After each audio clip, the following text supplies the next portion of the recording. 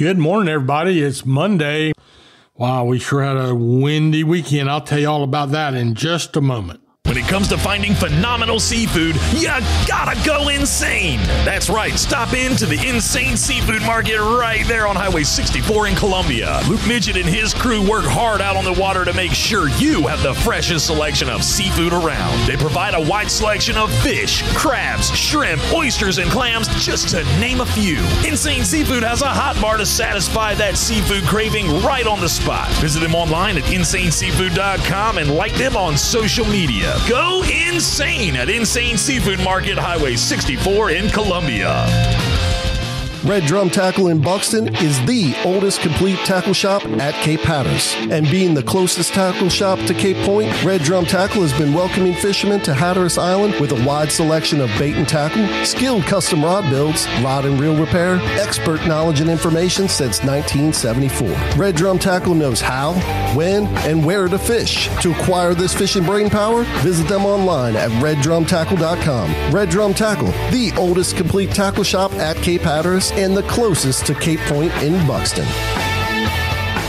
So if you were on the Outer Banks over the weekend, it blew and it blew and it rained and it rained, and fishing was almost completely wiped out from the wind, the rain, not much effort. No, obviously nobody went offshore, and it may be a few days before they get back offshore again. Before that happened, they had very good giant bluefin tuna fishing, with fish commonly being caught in the 500 to 600 pound range, which is a really nice class of bluefin tuna.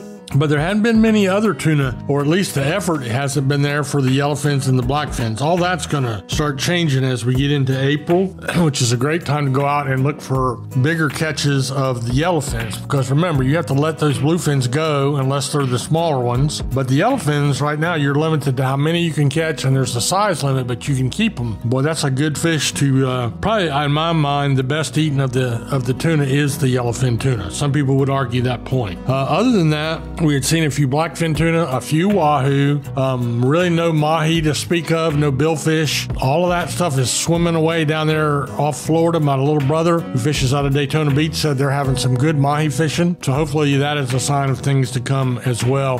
Nothing much going on the beach. It was so daggum rough mostly that there was just very little effort. I did hear unsubstantiated report that last evening there were a few puppy drum caught down on the south end of Hatteras Island. That's unconfirmed though, so don't take it to the bank. But really, that's all we have to report on the offshore, nearshore, and beach fishing. I'll be right back to tell you about what's going on in the Sound. Boasting phenomenal seafood dishes, a great menu, and waterfront views with deck seating, Striper's Bar and Grill at the Shallowbag Bay Marina in Manio serves a casual, fun-filled dining experience with an Outer Banks flair. With 3 floors to choose from, you're bound to find the perfect seat for you and yours while enjoying great food and fantastic drinks. To see our menu and to catch a glimpse of the beautiful views, go online to stripersbarandgrill.com. Striper's Bar and Grill at the Shallowbag Bay Marina in Manio, where everyone's a VIP. Okay, so the sound fishing, nobody was out in boats. No, good thing they weren't. It was way too rough to be doing any of that. I did not see anybody fishing along the Stumpy Point Highway. A lot of wind. The creeks were all really high. The ditch banks were high from a combination of tide and flooding rain. So they're just really a lot of freshwater intrusion will make those fish not bite as well when it comes like in the form of 6, 7, 8 inches of rain. So that's put all that fishing on the back burner as well, but it will come back quickly. And what we had right ahead of the blow was some really good speckled trout fishing. So the fish were getting bigger, and those fish are still out there. They didn't swim away during the blow. They're still out there somewhere. And these guys that are out in their skiffs and small boats will find them quickly and get back onto that. I did hear of a couple bass, largemouth bass being caught in some sheltered areas yesterday afternoon. That's the only freshwater fish I heard of. But, you know, when the fishing news is slow, we'll take anything we can get. So we'll wait for the weather to settle down. It's going to be another cool week,